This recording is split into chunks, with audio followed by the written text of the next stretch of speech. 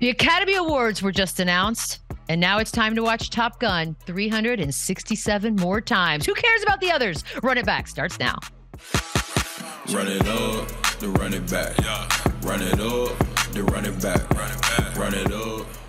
Good Tuesday morning, and welcome to Run It Back. I almost forgot what day it was. Let's just introduce everyone right now. Very serious. We're talking hoops. I could see why we're being very serious. Shams Charania, Stadium Insider, right there next to me. Of course, Chandler Parsons back in his hostage cage, whatever that is. And Eddie on the end, looking lovely as usual. Chandler, the house decorating is coming along, yeah? Yeah, I think they're doing The Office last, Michelle, so we still got some time. Priorities. Yeah, I get it. Can we pick colors? Let's vote on colors. That'd be fun. Guys, we had a lot of hoops. I say that every time, but I really mean it today. And the big news was, of course, Giannis and Middleton. Big returns. Bucks put up 150 points on the Pistons. Giannis had 20 on 100% shooting in the first quarter. All right, Chandler, how scared is the rest of the league after last night? I mean, this is a great version of the Bucks, and this game was over early. They scored 49 points in the first quarter.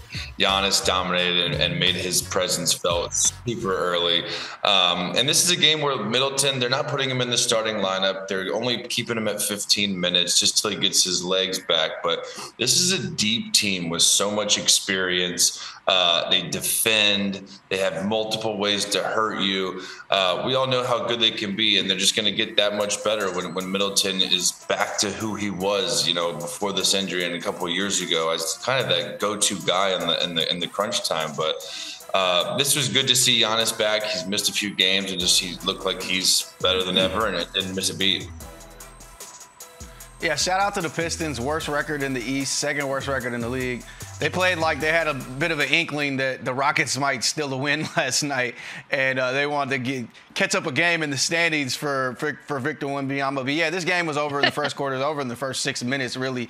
The Bucks look amazing, but they look exactly as you would expect them to look against inferior competition. It's a great game to bring all your guys back, getting a good rhythm. I don't know if the league is any more scared than they were 2 days ago, because you had to expect this was going to happen. It went exactly as planned for them. And good to see Chris Middleton and Giannis back out there and seeing those guys getting ready to hit their stride. Yeah, I bet it was a good day. Yeah, that's the biggest thing. That's the biggest thing, what Eddie just said, is having Chris Middleton back on the floor. 15 minutes, just 8 points, but 2 3-pointers, and they just need to continue to have him build up these minutes and get game reps. Giannis, 29 points in like 24 minutes. Brook Lopez, I think, 24 points in 21 minutes. So it was light work for them against the Pistons. But I think the biggest thing is this is a great game for all these guys to be back on the floor, and they need Chris Middleton to stay on the floor. Like, they can't afford any more extended absences, because then the league will be fine with the Milwaukee Bucks. But as long as these three guys stay on the floor together, Drew, Chris, and Giannis, everyone is always going to be scared of the Bucks. Dun, dun, dun. It's crazy that Detroit still had 130 points, by the way. Brook Lopez, he had 21 in the effort, said it was great to see everyone playing together with no real chemistry issues. I mean, were we ever worried about that, Chandler? So healthy Chris Middleton, Bucks title chances. Again, this is a team I feel like we just don't respect or love or think is sexy enough a lot of the times. But if he's healthy and he stays healthy, what are their chances? I mean, they're very good, but on the flip side, if he's not and he's in and out of the lineup, he's not playing, I don't think they're going to win a championship without him being who he was last year, the year before, as that all-star caliber player. Like I said, in the fourth quarter, we all know how great Giannis is, but when defense is really keying on him, and in the playoffs, when it shrinks the floor, Giannis especially, he needs a guy like Chris Middleton that can go get a bucket, that can score in different ways, that can shoot the ball. And they've had great wins without him. They're going to stay afloat, and they're going to stay right there. I just think for them to kind of be in that championship contender team, they need Chris Middleton. They need all-star Chris Middleton, not minute restriction, 15 minutes, inefficient. They need him to continue to build, and no doubt he will. This takes time. He's missed a lot of time, but this is their closer. This is their scorer. This guy does it all for them. And when they were winning at a high level, he was a huge reason, and he is the perfect, Robin to Giannis's Batman. And I think in my eyes, without him, they're not a contender. With him, they're right there in the mix with anybody. So no pressure on Chris Middleton. Check. Make note. Okay. Every season since the beginning of time, there's one team that seems inferior that has the number of the other. And Orlando Magic, come on down, snapping the Celtics 9-game win streak. This is their 3rd straight win against the Boston Celtics team. Eddie, why? Why are the Magic such a bad matchup for them? I don't know what's going on out there in Orlando. Look, when I see the Celtics play the Nets twice a year in Brooklyn, they look like the '96 Bulls. They go to Orlando, they're going to Disneyland, they're staying at the Bubble Hotel, I don't know what's what, but they go out there and they look like the old Bobcats. I have no clue. I don't have a real great reason. They didn't have Marcus Smart last night. You can chalk up as much of that as you want. They started Blake Griffin, which was kind of odd to me, but, with Grant Williams kind of consistently nursing injuries, I guess you make it work however you make it work. But yeah, it was tricky. And then Jason Tatum leaves late with a little bit of a tweak, a little injury. But yeah, I bet the Magic, they would love to play these guys a few more times this season if they could, because they looked spectacular last night. Love it. Yeah, this is what I don't really understand.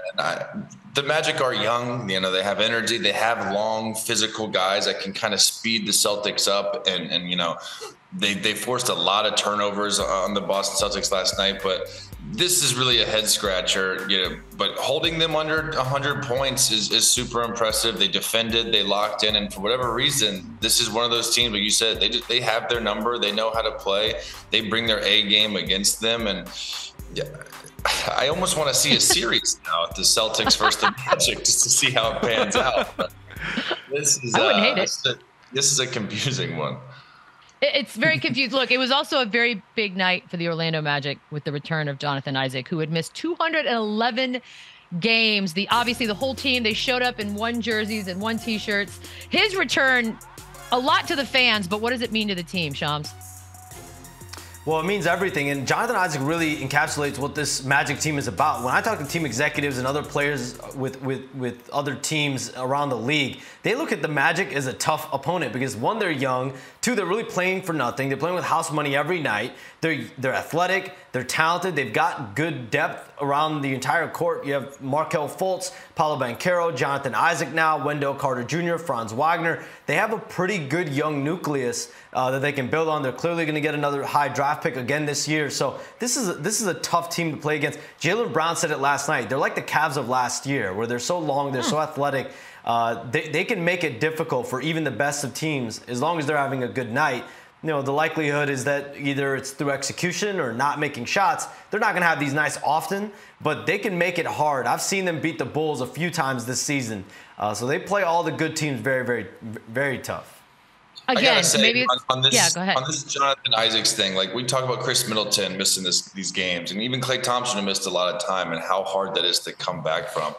This dude hasn't played in 2.5 years, 211 games. And there's this misconception about guys that they're soft or they're injury prone. And like this kid was on the path to stardom and he was supposed to be so good. He's just been riddled with injuries. So I was just so happy to see him back out there doing what he does. And that's a long, exhausting grind that this dude just had to be on. And, as a guy that was injured a lot, especially with my knees, I know exactly what he's going through. And that was a real special moment, even for me on a pointless Tuesday game. That was awesome to see.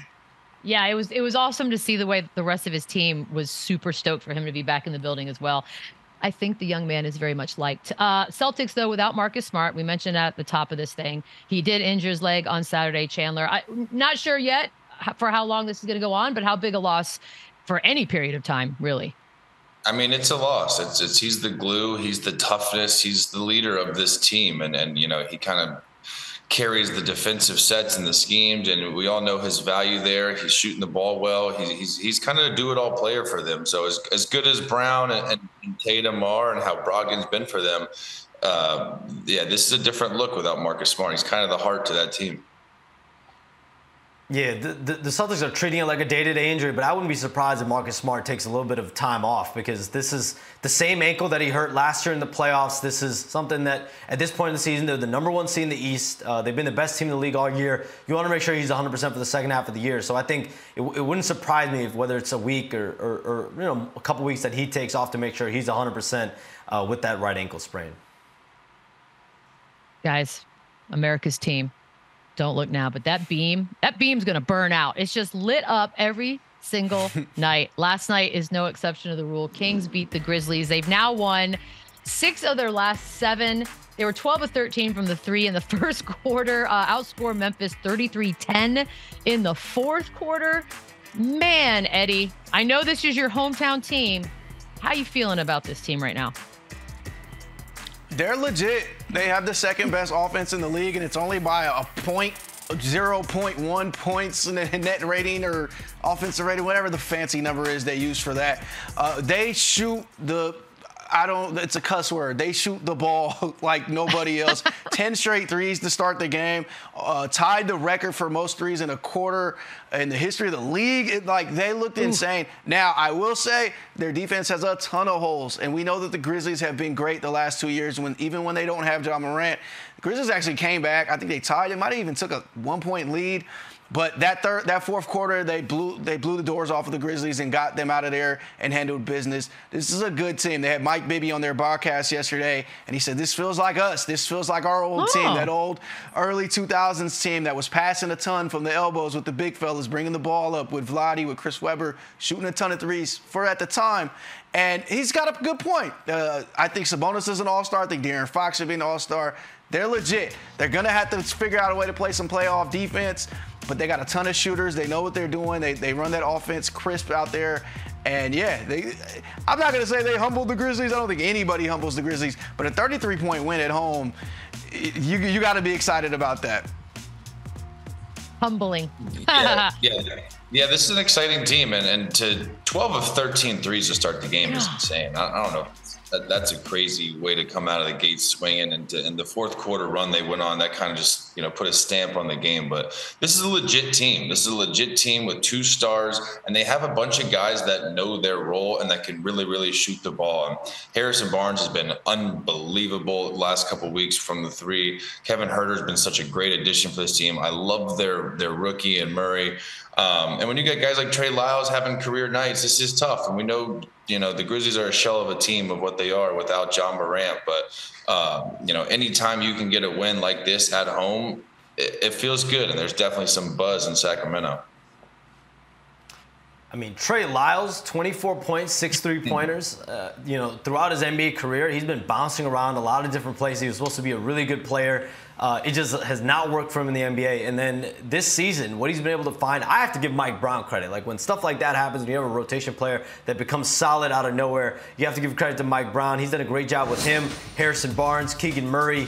This is a team that has gotten off to just a great start. And I have to give a lot of credit to Mike Brown establishing the culture there. I am very curious who's going to be an all-star among De'Aaron Fox, Domantas Sabonis. Do they get 2 all-stars this year in Sacramento? They probably are deserving, but it's tough for me to see Sac getting 2. But to me, it's big time for Mike Brown, what he's done this year.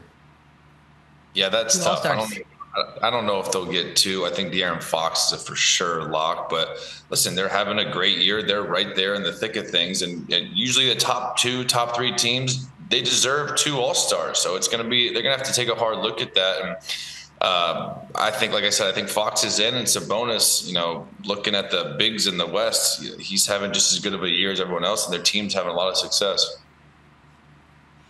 Yeah, I think they're both in. I think, whether it's injury, whether it's whatever, Domantas has played more games than Anthony Davis. It's as crowded as you think the forwards would be. I don't think Draymond Green is getting in. And then going to the guards, we're probably looking at De'Aaron Fox versus Damian Lillard. Fox has played more games. Fox is the leading clutch scorer in the league right now, and he's shooting it's some astronomical 80% from the field in the last 5 minutes of close games. I think they both deserve to be in. They're the 3 seed right now by a game and a half. They picked up a game on the 2 seed last night with that win. If they keep trending like this and they're still the 3 seed as we start picking teams here in the next, they pick next week, I think they both are deserving. We'll see. I understand a future Hall of Famer like Dame getting that spot over De'Aaron, but I would love to see some new fresh faces in there, and I think Sacramento deserves the nod. What a fun all-star this is turning out to be. So many unknowns that we don't normally talk about. I kind of love it. On the other side of things, we mentioned no Ja. There was no Steven Adams. This is the 3rd straight loss for Memphis. I mean, look, we're going to be asking this for the rest of the season, as long as they stay up at the top, Chandler. But are they ready to contend this season? I mean, yes, I think so, and they are cocky and they are arrogant, but that's kind of their lane. You know, they've kind of established this culture and this arrogance, and they're running with it. And that's part of the appeal of the Memphis Grizzlies. They're young, they're exciting, they talk a lot of trash. This is who they are, and they are extremely talented, and they have an absolute stud in John Morant, and they've built this team with the right pieces around him. They're young, they can shoot the ball, they defend, they play hard. So yeah, I think when you look at the Western Conference, I don't think there's a head clear on favorite. I think I wouldn't be surprised if any of these top teams, I'd be surprised if Sacramento came out of the West, but if any of these other teams come out, I think the Grizzlies are right there, and they've had a great year, and I don't think they should change. I think this is who they are, and they've created this whole villain, bad guy, dancey, trash talking situation, and yeah, like this wouldn't happen to many other teams. I promise you that. Is Shannon Sharp the face of the Memphis Grizzlies? Go. Yeah. I will say that was a good apology he had. I feel like that was very good. It's almost like his co-host doesn't know what an apology is, because he took 4 minutes to apologize for this. Oh, sorry, Eddie. Go on. No, and I believed his apology. He looked right in the camera and apologized to everybody, his grandson, everybody. But no, I mean, the Grizzlies are contenders. They contended last year. They were up in the conference finals. I think they had the best record in the league. They're 2 seed right now. They have the best defensive rating in the league. There's getting some chatter going for Jaren Jackson as the defensive player of the league this year. They're contenders. This is what you look for in a team. We've seen them spread out, play a smaller lineup with Jaren at center and switch everything and be a great defensive team in the playoffs. So we've seen what they can do. Obviously, the Warriors got the better of them. I think that's still going to be their worst matchup if they still happen to run in them. But the way the Warriors look right now, we don't know if the Warriors are even going to be there, as crazy as that sounds. So, yeah, this is absolutely contender. It's one of the best teams in the league. Just a tough loss out there in Sacramento against a hot team. And when you only score 10 points in the fourth quarter, you're probably going to lose that game. Man, who would have thought Sacramento-Memphis tickets in January would be like a hot ticket? That's crazy, and I love it. By the way, Jaren Jackson is the odds-on favorite right now for Defensive Player of the Year. I don't know why this next topic's in here. I thought we were just going to go straight to break, but we can just hurry through this Portland Trailblazers San Antonio Spurs game real quick if anybody wants to talk about it. Yeah, Damian Lillard with a very nice 37 points. It ended up being a blowout win, but it was much closer for 3 quarters. Blazers are a game out of the play-in right now. Look, this is a team that kind of flip-flops. I'm never sure where to put them, but where are we on chances of them earning a play-in spot in the West, Chandler? I like their chances. I like what they're doing. I love Dame Lillard. And when you look at that kind of bundled up group there, I like them more than the Thunder. I like them more than the Lakers. Minnie and the Jazz are kind of right there in the bottom half. So I think it's right there for the for the Blazers to kind of make a run here. And they've lost a few here in a row, so it's good to see them kind of stop that losing streak, and they can't afford many 3, 4, 5 game losing streaks if they do want to get a chance. But I like them. I like what they're doing. I love Anthony Simons, Jeremy Grant. If you're having more games like Nurkic had last night, they're going to win some games, and they're going to be right there with a chance. So, games like this from Dame are going to only help them. And I, like I said, I think they are just as good as those other teams right there kind of at the bottom. Oh, those shots. Killing me. Eddie, you agree? God.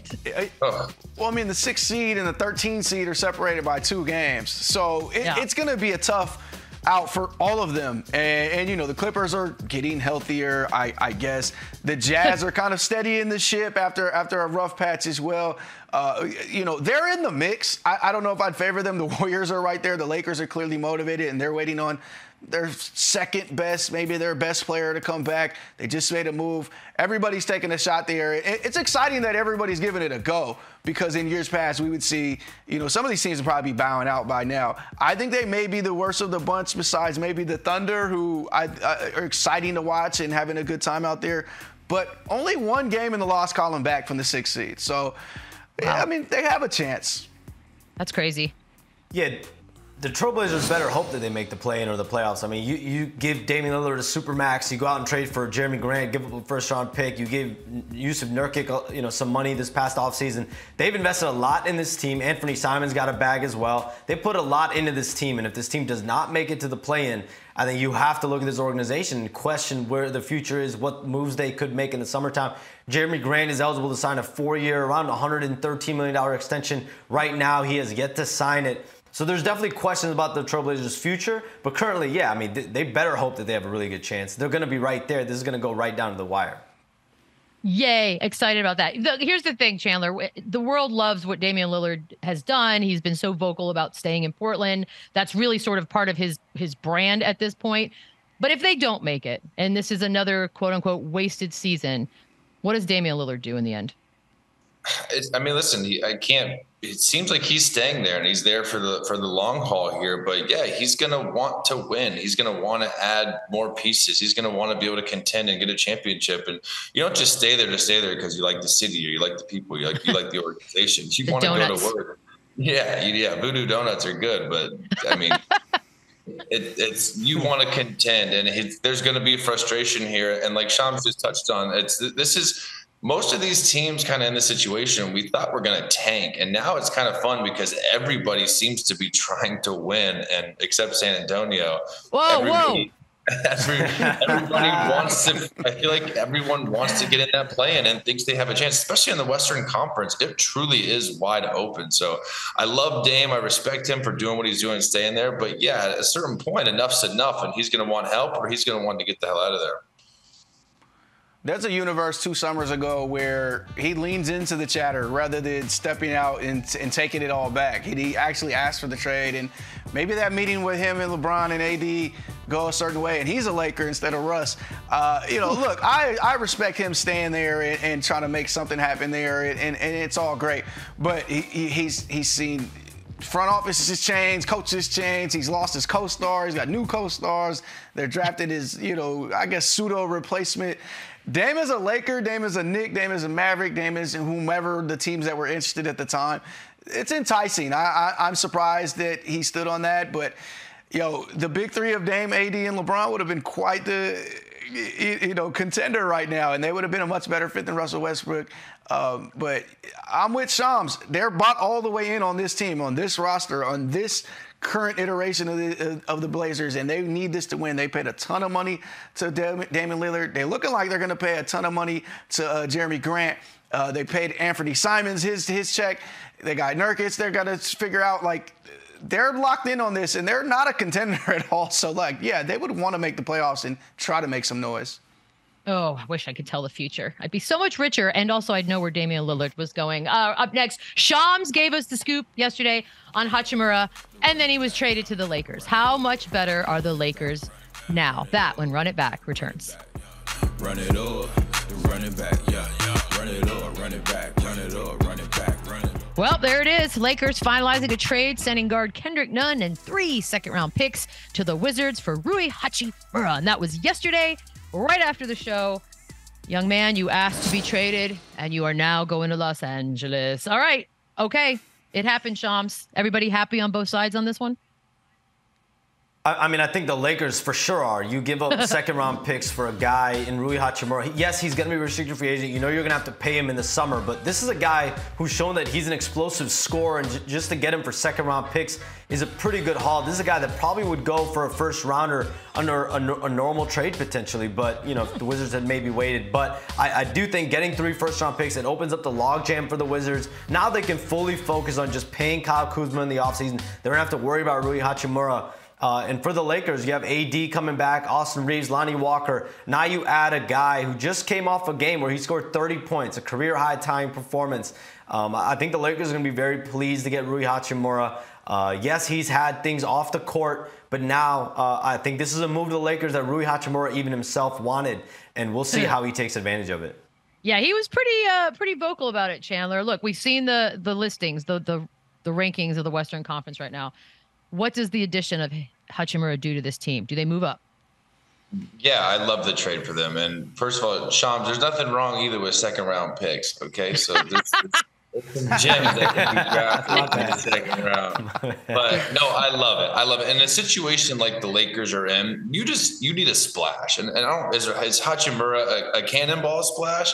I don't know about that, but I love him because he's young. He gives them youth. He gives them something different. He gives them this boost of energy, of excitement coming to the team. And he can score the ball, and he's talented. And he has a future now with the Lakers where if they end up paying him, which I think they should, this is a great move for them. This gives them talent. This gives them someone that can relieve pressure, that can go score the ball, that can get a bucket, has size. I love the trade for him. And honestly, they didn't have a need for Kendrick Nunn with Schroeder, with Reeves, with Russ. So they didn't give up much to get someone that can be there now for years to come. And so I love it. And I think the real winner of this trade is Kyle Kuzma, because that just basically solidified that he is going to get the bag this summer and he's going to be in DC for a long time.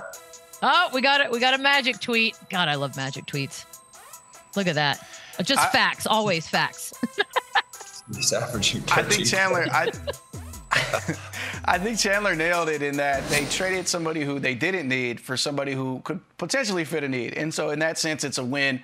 You know, you got to see what they end up paying him this summer. But I think he's the type of player that LeBron will help it make a lot better. He will find him easier buckets than he's had thus far in his career. He'll be able to create off the catch and slash on the weak side with this roster. And yeah, I mean, they're buying low on him. They weren't doing much with Kendrick Nunn. That was a bad signing. They lost a whole year to him where, so they're looking back at that free agency and feeling like they failed a little bit, and they got something for him on the way out. So it's a fine deal. We'll see what Rui can do over there. And, I mentioned him yesterday, compared him to Lauri Markkanen, and I think, that's obviously the best case scenario that he turns into an all-star. But maybe he needed a change of scenery and just a better situation for himself. He's still young. And, whether we like to admit it or not everybody's Luka Doncic. Some of these young guys, they take 5-6 years to turn into the player that they're going to be. Some of us are late bloomers, Eddie. I take everything. Just fine. Michelle, I take everything I said back, actually. If the Wizards draft a player like Chandler Parsons, they win this trade. So I take everything I said back. That 2023 Chicago first, that's going to turn into Chandler Parsons. The Wizards win the trade. Wizards are Chandler on to Parsons. something. I love you, but you are nowhere near the best second-round pick in the history of the league, and I love you. Really? Yeah. No. Are you insane? You got He's got to be one of the best. One of the best earners. How about that? One of the best earners. Oh, now we're talking. That's all that matters. That's all that matters. Honestly, money is the scoreboard of life. So, yeah, Chandler, you're back on top. My bad. I stand corrected. I like that. It's a stat. I mean, you have to factor that in. Hey, in the world, it's an important stat. I saw Kuzma's boy the other day, and he said he was pissed at me for something I said earlier in the show, how he's not a star. I said, listen, your kids are going to go to private school off you getting the bag, not an all-star game, buddy. So don't worry about it. Chandler preaching truths. All right, talk to me. What else do you want to see the Lakers do before it's all said and done? Did you say me? Yeah, sure. I mean, I like a trade like this. I like them kind of getting rid of people that they don't really need and bringing in talent, bringing in youth. And like I said, it doesn't even really matter who. Obviously, that helps. But just to switch things up and to get a new face and to kind of this I know the feeling when you trade for someone, especially someone like Rui, there's this new energy in the facility today. There's this new kind of sign of hope that this guy is really, really going to help.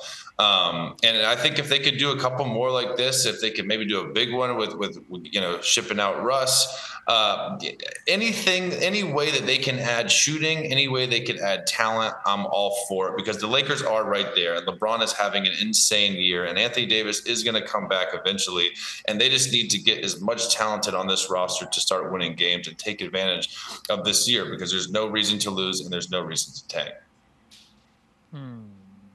Yeah, I'm with Chandler. If they can add some shooting, I actually don't think they should trade Russ. He's been one of their best players. Right? He's kind of steadied their second unit. His shot creation has helped them a ton without Anthony Davis. Now, when you get Anthony Davis, obviously the calculus changes a little bit. And Russ is probably your best trade chip, but maybe there's something they can do on the fringes and maybe add another shooter. There's not too many athletic bodies like Rui out there. That's why it's a nice steal for them. It depends on who's available. But, yeah, they need a little bit more. And they're a dangerous team. I mean, that Grizzlies game showed that they're a dangerous team right now. And then they're missing their best player. And once they get him back, they're going to have a chance to make some noise. Yeah, I'm curious. They still have Patrick Beverley's contract that they can play with. He's at around $12 million, so you can use that and a couple other salaries. And I think that they're going to continue to be in on Bojan Bogdanovic. That's a guy that does make some sense. Imagine a lineup of AD, Hachimura, Bogdanovic, LeBron, and then fill in the blank, Dennis Schroeder, Russell Westbrook, whoever. Like, that's a pretty solid lineup of shooting, scoring, some defense, playmaking. So I would look at them to be active on that front. There's just not that star-level player right now available. Could they look into Pascal Siakam or OG Anunoby? That remains to be seen. But right now, I think Bojan Bogdanovic is a guy that, keep monitoring if you're them. Yeah, Bogdanovic, is he going to move? That's the million-dollar question. Moving on to Serge Ibaka, it looks like, Shams, he's getting his way, yeah? Yeah, the Bucks and Serge Ibaka are parting ways. This is a guy that's a 2019 NBA champion, 3-time all-defensive team player. It just did not work out for him there. He's going to stay away from the team, I'm told, as they figure out exactly how his parting is going to happen, whether it's via trade before the February 9 trade deadline or is it a buyout afterward. He's on a $2.9 million minimum contract. So when you think about deals with Jay Crowder or any other player out there in the marketplace, Serge Ibaka is a guy you're probably going to put in that deal anyway. And now this agreement between both sides essentially firms that up. But I'm curious if he does hit the open market, who makes sense? I'm curious what Chandler and Eddie think as far as fit. Yeah, I mean, listen, I think there's still some value here, especially at the minimum. I don't like when a player ever steps away from a team, it's usually he's disgruntled, he's a distraction. So I don't know exactly what's going on there. But looking at the teams here, I like the Mavs, I like the Nets, I like the Cavs, I like the Grizzlies. Somewhere that's kind of teams that lack size, someone that need a little help depth, and a team that kind of thinks they are in that contending role to make noise this year. A guy like Serge Ibaka with his experience, with his locker room presence, and the way he can still play. I think you look for teams like that, and I could see that. I could see one of those four teams makes sense to me. Yeah, I think the teams he mentioned, I think the Suns could use him. They're getting a ton of minutes to Bismack Biyombo, and he's not what he once was in his prime. I don't think he's a floor-spacing big like people had hoped he would eventually turn into, but he obviously offers some shot blocking, some rebounding. He offers some size, which a lot of teams need right now at the moment. It'd be very interesting to see. These are the kind of pickups where I said this a lot about the Nets. When you get a big that is a buyout, and you're getting a buyout big. You're getting a Dwight Howard level, Serge Ibaka level big. He's not going to start for you. He's not going to play a ton of minutes. But if he can offer any value, really, he's worth it. And so I think there will be a ton of suitors for him, much like there continues to be for Tristan Thompson, for Dwight Howard, for Andre Drummond, for guys who could just go out there, take up size, and grab some rebounds. Rebounds will always be valuable as long as there's basketball and missed shots. So it'll be interesting to see where he goes. I love it. I hope he gets to go one of these contenders. We see a little bit more of him. Shams, as always, we appreciate you, and thank you so much. We'll see you bright and early tomorrow. We, however, are going to take a quick break. When we come back, the Academy Award nominations are out, and we have our own Best Actor, Best Supporting Actor, Best Director. We've got them all. The NBA versions. Run It Back returns. Run it up, run it back, yeah. Run it up, run it back, run it up, run it back, run it up. Well, here's a fun little bet that's currently up on the FanDuel Sportsbook. You can bet on which of these games LeBron's going to break Kareem's scoring record. Right now, he's 223 points away. The Knicks is, I think, the fifth game from today, basically. So that gives you sort of a little perspective on what we're talking about here. Chandler, you're so good at this. I'm going to do whatever you say. When will LeBron break the record? Dun, dun, dun. I like the Warriors game there. I like the plus 750 odds. I think that would be a really, really cool place to do it. It's going to be a national TV game, obviously, the closer we get. But I think that would be a really special place and, special team to do it against. February 11th. Okay. All right. It's giving it some time to breathe. What do you think, Eddie? Before that? After that? I know LeBron's pettiness has no bounds, and it would be perfect to do it there in that arena. I would love to see that crowd react and see what they do because, if Warriors Twitter is there, they might boo him for 3 minutes. If regular, normal people off Twitter are there, they might do the whole charade where they stop the game all of that like they did for Steph last year with the three-point thing. I would love for him to do it. If I was a betting man, and I am, shout out FanDuel, I would pick a home game because I know that LeBron's theatrics also know no bounds, and he's absolutely positively not going to pass the chance to do that at Staples in front of the home crowd and do whatever it is he's going to do. Cry, jump in the crowd, stop the whole game. I don't know what he's going to do, but I'm positive he has a plan. So bet on a home game. Can we add that? Can we add like home versus road? It looks like an equal amount. Right. And I would hit the favorite right road. now. The favorite is in a home game against Oklahoma City on the 7th. That's the current favorite. Yeah, and that's the other thing.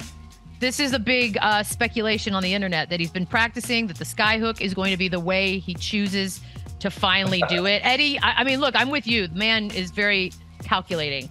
Do we think this is going to happen? This is actually going to happen. Yes, and I think Draymond's going to let him, like Brett Favre and Michael Strahan. Like, I just hate everything about it. I'm so happy for LeBron on this record. And just stop telling us you're not shoot first. You are. You've shot more shots than some of the greatest shooters of all time. Like, it is what it is. But I absolutely believe he's going to try to do a hook shot. Is he going to make it? We'll see. I just hope it's not a free throw. Like, when Kobe hit 30,000, it was a free throw, and it's like, boo. Yeah. So, yeah, do the Strahan Brett Favre thing and just... It's fine. It'll live on forever. By the way, you can actually bet on how the point is scored or how the points are scored. Right now, the layup is the favorite. Just a good old-fashioned fundamental layup. But you're right. A free throw would be so anticlimactic. And for that, I'm rooting for a free throw. Okay, sorry. Moving on. Aaron Gordon had a brilliant moment last week on social media. This is negotiations 101, right? Said that he will do the dunk contest if he's also an all-star, okay? Adam Silver, I'm sure saw this. Chandler, if you're Adam Silver, are you making the deal? It's tough because honestly, you look at it, we're the number one seed in the West, and Memphis isn't getting 2, New Orleans isn't getting 2, Dallas isn't getting 2. A lot of these teams, kind of in that upper echelon of the West aren't getting 2 All-Stars. And if Denver continues to be the number 1 team, the second All-Star with Jamal Murray's ups and downs is probably Aaron Gordon. And that was the sickest dunk contest I've ever seen. So this was brilliant. This was absolutely brilliant that he said this because, I mean, he's averaging 17 points, 6 and 3 or something like that. He's not having that crazy of a year, but you know what? They're winning, and he's a huge part of that. And he's had an unbelievable year. So, yeah, if you want to spruce up the dunk contest and you want to see things like this instead of these guys who we've never really heard of before, put them in the game. I love it. Seems easy, right, Eddie? Great bargaining chip. Great bargaining chip for this guy. His coach might be coaching the team as well. And I think if there's an injury replacement, him and the commissioner get to choose, or however, I don't remember how it works anymore. It's all a mess. But he is a borderline all-star, and he's right to use his leverage because they need him on that All-Star Saturday. We have Mac McClung. Shout out Mac McClung. But we have a G-Leaguer in the NBA dunk contest. Let's just let him go out there and dunk. Let's just give him 20 minutes to show us his best stuff. Give him 50s and make sure Dwayne Wade is out there. But, yeah, great bargaining chip. Smart of him to do. You can't crap on McClung and then say, shout out McClung. By the way, besides LeBron James, who else do you guys blame for the decline of the dunk contest, Chandler? I mean, it's tough because now with the contracts and with this all, I blame the team doctors. I blame the team doctors. I blame the load management. Most of these guys don't want to do it. It's much more of an honor to be an all-star game and to play in that game than to be. It just somehow along it just kind of lost its lust from these top tier guys. And yeah, like LeBron, I wish he would have done it. All these other great players that were great dunkers like him have done it. So I think it kind of starts with him, but it's just it needs more guys like Aaron Gordon. It needs more Zach LaVine. It needs more named good players to do it, not G Leaguers and guys that we've never heard of. Yeah, I do kind of blame LeBron for that year he put himself in the dunk contest. I don't remember the quote, but I actually blame Aaron Gordon and Zach LaVine. They did some stuff we are never going to see again and we'll never see before that. Zach LaVine did an East Bay from the free throw line, then did a 360 from the free throw line. That was like make-believe. Kobe did an Adidas commercial in like 2002 and it was fake and he did a free throw line 360. So I blame them because there's no topping that. But it's tough. And I don't know how they get past that dunk contest. It's probably the greatest dunk contest of all time. And the stars just aren't incentivized to do it.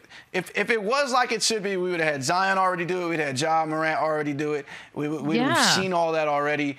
And it's just not as big an event for them. Maybe throw less parties on Saturday. These guys are trying to get their fits off and go kick it and whatever, and they just don't want to get sweaty. I have no idea, but yeah, I don't know. It's going to be tough to fix that. Picture that this year. If it was Ja, Zion, Donovan Mitchell, and LeBron, I would watch that and I wouldn't watch the game. So like it is, you know what I mean? That's way more exciting. That's way more fun. Like, so it is, there is something to say where if, 2 or 3 or 4 of these guys kind of can agree and do it, it can bring it back just as quick as it left. Besides, Eddie, the counter to your argument about can't top it is, well, where's the competitive spirit? I feel like if I'm a professional athlete in the world, anything I see, I think to myself, I can do better and I'm going to do better. So where is that? It has to exist. Some star knows they can do better. You're right, and that's what made that year's dunk contest so great, is they were both really into it and wanted to win. You mentioned it last week. Aaron Gordon has held that grudge for not getting a 50 till now. Like, he wears 50 because of that. And I'm guessing Dwayne Wade better stay away from him in public. But, like, that's why it ended up hitting like it did. They cared that night, and it just hasn't been the same since. Man, I'm just hoping for a surprise, but I'm not holding my breath. All right.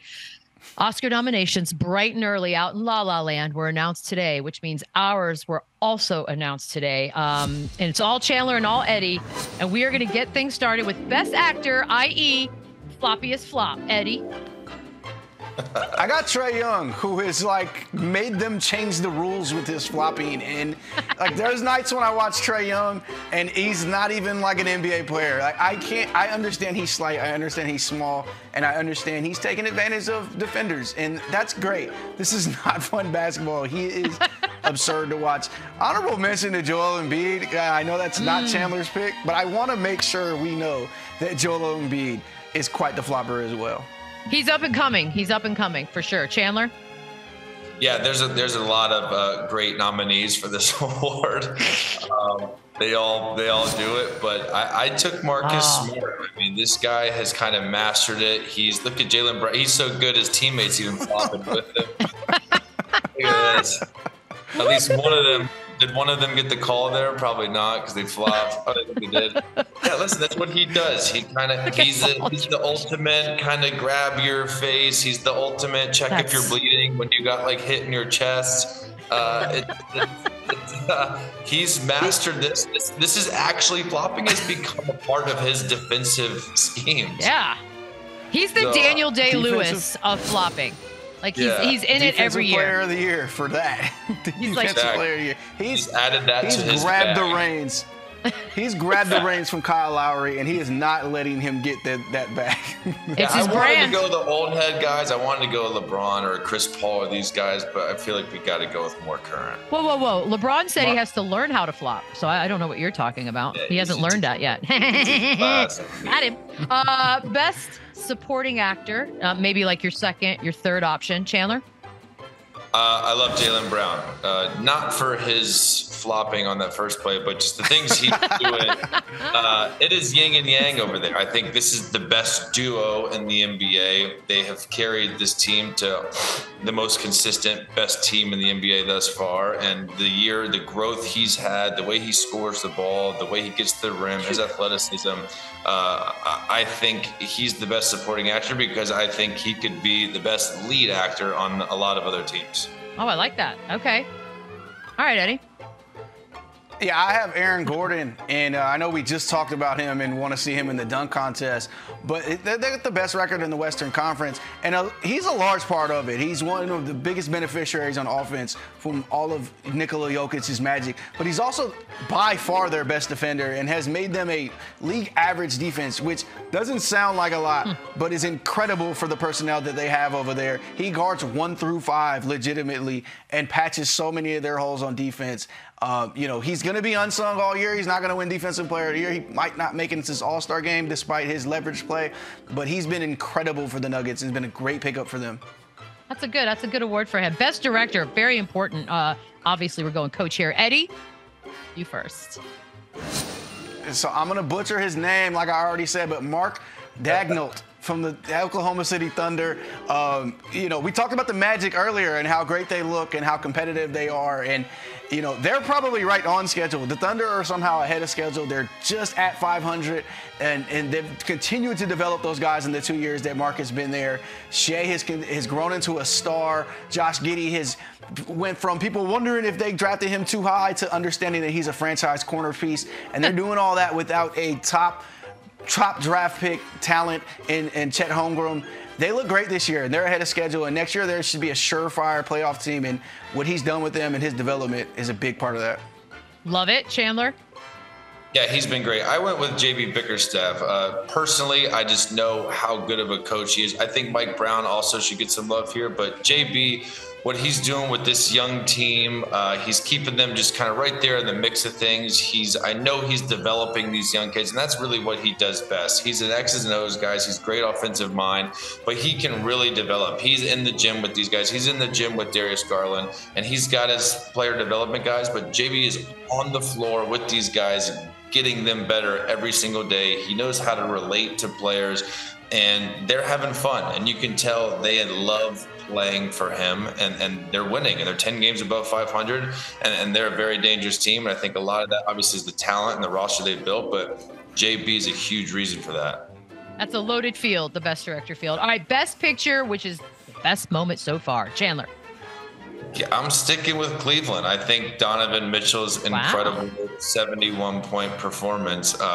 You don't see that very often. It was an incredible game. I don't care about the 2-minute report with the blown free throw call. This was so special. This was fun to watch, and this was a historic night that he'll always have, and I don't see many other people do it. Even with the scoring now, it's tough to get 71 points. So this was huge for me, and this was fun to watch. Eduardo? All right, I went biased, but this is absolutely my favorite part of the season. KD back home, dropping Daniel Gafford in front of all his friends, his family, everybody who's there to see him. It's just ridiculous. Without the push, like I said, I'm biased. Love to see my brother out there shining. He'll be back soon. I think they're going to announce it today, how much longer he has or whatever. But that was great. It was amazing. You know what? We'll give you that one. That's fair. Best picture. Also a loaded field. Guys, it happened. We hit our parlay. Oh, my God. So when we come back, not only are we going to brag about that, we're going to build on that. The empire begins again when Run It Back returns.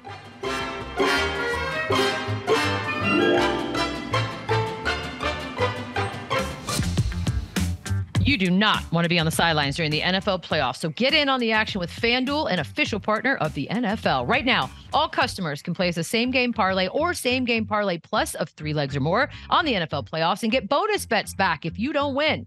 There are so many ways to bet on the NFL playoffs, including exclusive player props, live same-game parlays, alternate spreads, and so much more. So download the app today to start betting the NFL playoffs.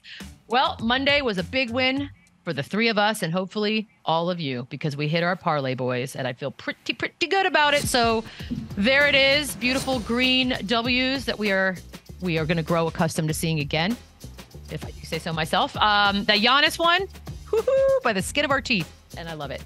Okay, Tuesday, Eddie, go. I got the Knicks getting points at home against the Cavs. I just like the little bit of revenge against the guy that everybody wanted them to trade for. They beat him last time. I'm looking to them doing it again. Okay. I like the reasoning. Chandler? Yeah, I went pretty simple here. I just took the better team against the worst team. I like Mavs money line. I feel like this one's pretty good. It's just sound logic. I like it. Against the worst team. You know what? That feels pretty good. All right, I took the Pelicans +1 against Denver. They're at home. I feel like, you know what? Again, I don't have reasoning. I just feel, okay, like witches do. Bet $20, win 80.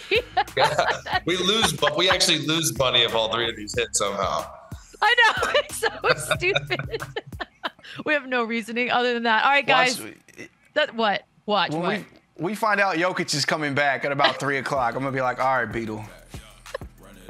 Guys, stick with us. Get rich. We'll be back tomorrow. Have a good one.